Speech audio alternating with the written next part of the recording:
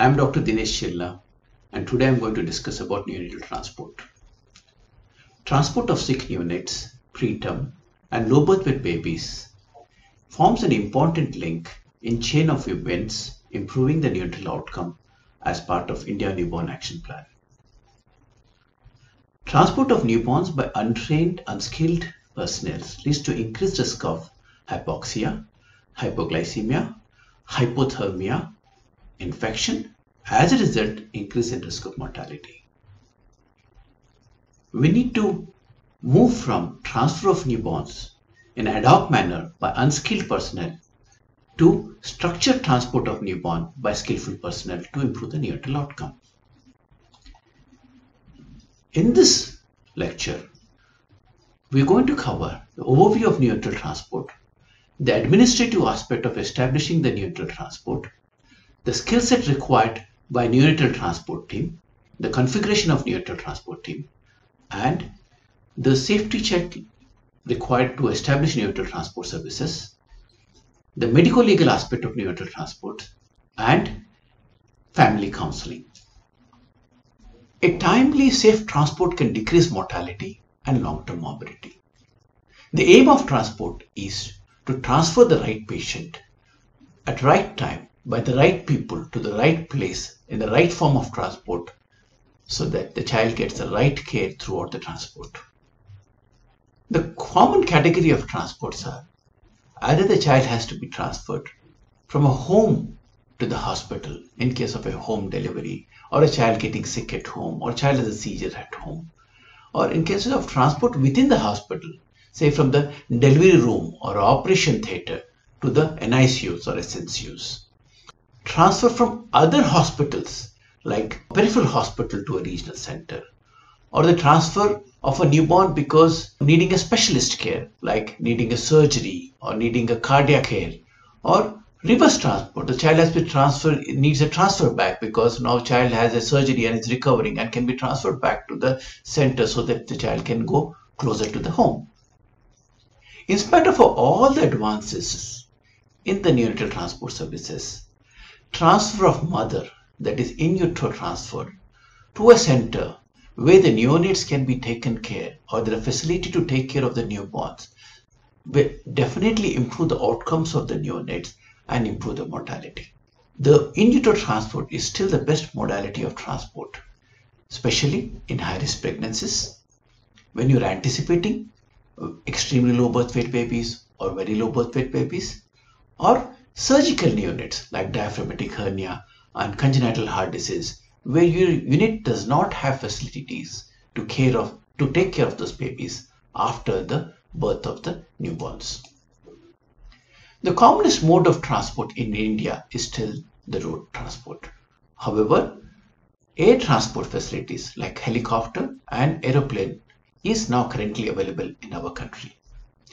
The commonest causes of referral to higher centers in India are prematurity, sepsis, respiratory distress syndrome, hypoxic ischemic encephalopathy, surgical newborn like necrotizing enterocolitis, or congenital malformations, especially congenital heart diseases.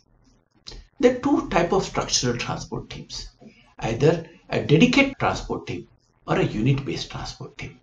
A dedicated transport team is one where there is either in a hospital or a freestanding transport services where the primary responsibility is only to provide neonatal transport services, and the system has been running in developed countries for the last 30 to 40 years. But what is now being provided, most of the units in the country, is a unit-based transport system where a certain staff from the NICUs take part in the transport services, and they also provide the neonatal care in the unit, and this is what is feasible in our country. For setting up the neonatal transport services in the unit, first we need to understand the need of the transport services. How many babies get referred to a unit, from how far they are coming. Also, what are the equipments needed? What is the type of ambulance we need? Establishing the neonatal transport team.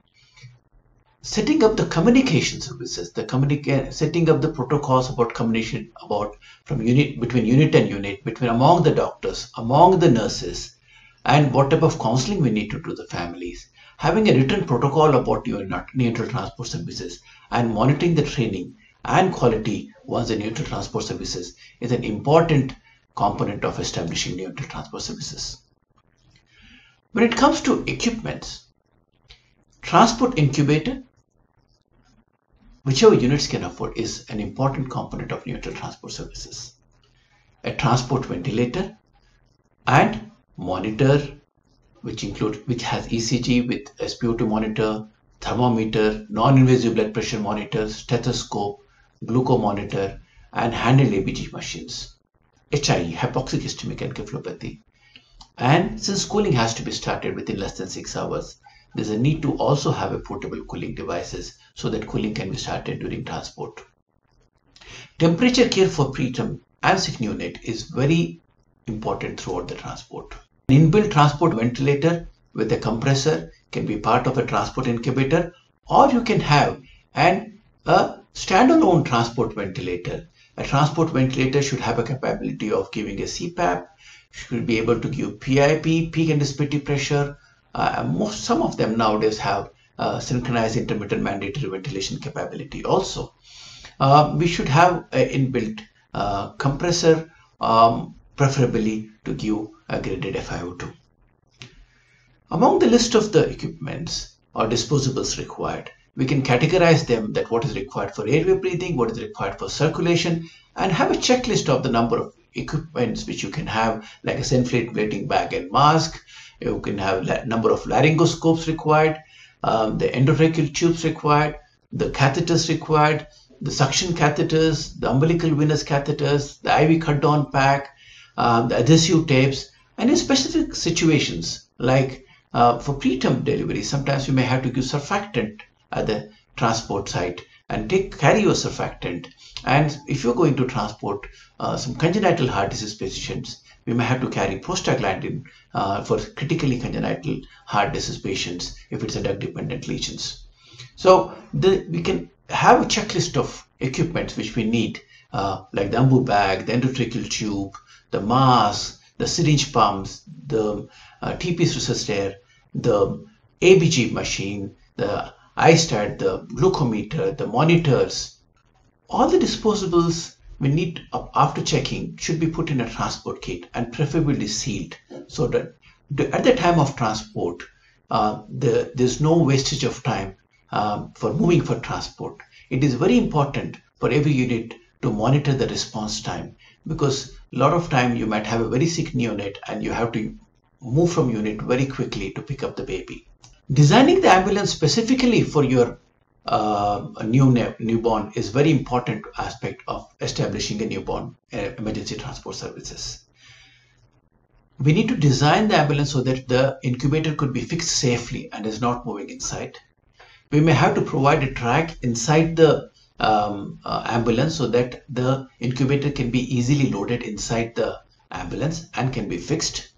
There should be adequate capacity so that at least 2 big cylinders can be kept, and there should be outlets for oxygen and for electrical outlets. The type of ambulances have been varied from unit to unit. What is an ideal neonatal transport team? In the developed countries, there have been neonatologists, intensivists, pediatricians, nurse practitioners, respiratory therapists, paramedics, and drivers. An ideal transport team in India constitutes of a physician, which could be a pediatrician who's trained in neonatology, a paramedic, a nurse preferably trained in neonatology, and an ambulance driver or a pilot. The transport is monitored by the treating pediatrician or neonatologist to ensure the safety of the transport and assessment of the newborn during the transport. What sort of skill set is required during the neonatal transport? The transport team should be able to intubate the child, should provide bag and mask ventilation, establish IV access, should have a CPR resuscitation skills, provide emergency medications administration, basic clinical assessment skills for newborn diseases to assess if the child is sick, what sort of interventions are required, vital parameter monitoring, heart rate, blood pressure, oxygen saturation monitoring, respiratory and fluid infusion equipment handling, temperature care of the sick newborn, and monitoring the sugars and ABG is an important, and nowadays even handling the baby for sort of cooling, especially if you have a birth asphyxia, are important part of the skills.